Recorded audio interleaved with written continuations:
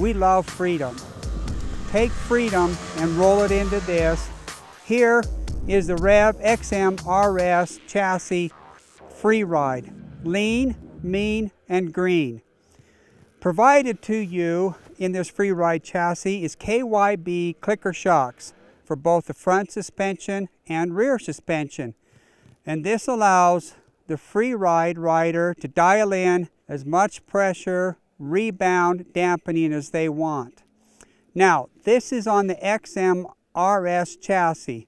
Well, RS basically means it's reinforced. So you can say it's really strong RS. However, this snowmobile is as sweet and as flickable as its sibling, the XM Summit X. And so you have smooth plastic panels where it's not going to hang up on any snow when you're throwing it into a side hill. Great cutaways here to be able to allow the driver the leverage and the foot positioning to get them over the handlebars or back. Throw it in the hill, wrong foot forward. There isn't an awkward setup on this.